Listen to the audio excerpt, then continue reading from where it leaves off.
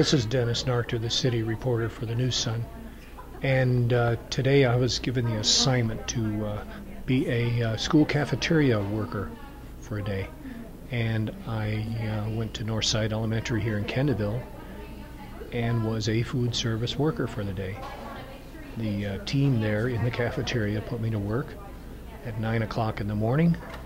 3 of them had already arrived much sooner. And my first task was to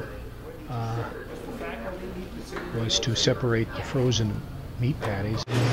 This is Swiss steak. Salisbury steak. Salisbury steak.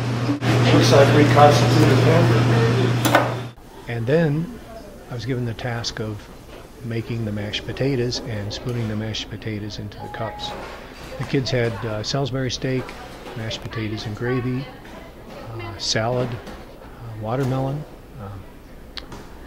little tomatoes, or they had the option of peanut butter sandwiches, yogurt, cheese sticks. Do the mashed potato. Watch that face. Our basic goal here is to make sure that we have lunches ready to go when the children come down through the line.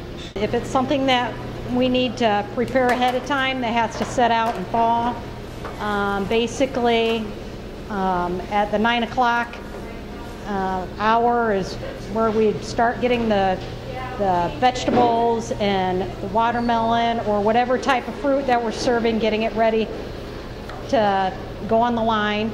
Also, the main dish person is starting to prep whatever the main dish item is. Today it was Salisbury steak, so she was getting that ready and preparing side dishes.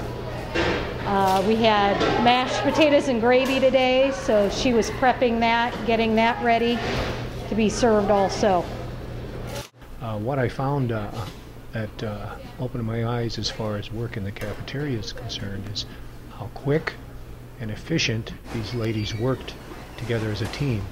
There's 5 of them, and they prepared the food and served 350 students within an hour and a half, and that amazed me. You need to have all your basic food groups put in there.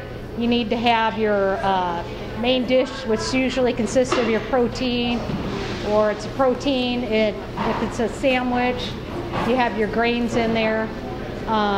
You have also, we serve a lot of vegetables and fruit items, so that would be 2 of your side dishes. Sometimes if we have a sandwich or we have chicken nuggets, we put potato smiles in there, some type of potato, or legumes. We have baked beans. So it just depends on the menu for that day as to what we need to prepare, but it all adds up over a week's time of what a child is recommended to have in a week's time as far as their nutrients and their diets. My day usually starts about 20 after 6. I get into the building, I start getting the system up running to run the cards through the line.